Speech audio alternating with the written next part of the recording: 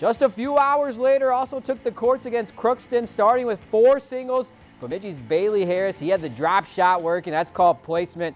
6-1 winner in straight sets. To 3 singles, Wyatt Harum. He says, anything you can do, I can do better. I can work the drop shot better than you. He cruises 6-0, 6-3. To doubles, Jonah Furman and Eric Gaida.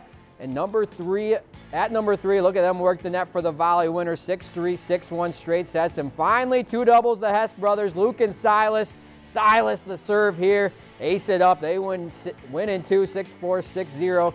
Crookston does steal one at number 1 doubles. The Jacks win their second of the day. Same score, 6-1.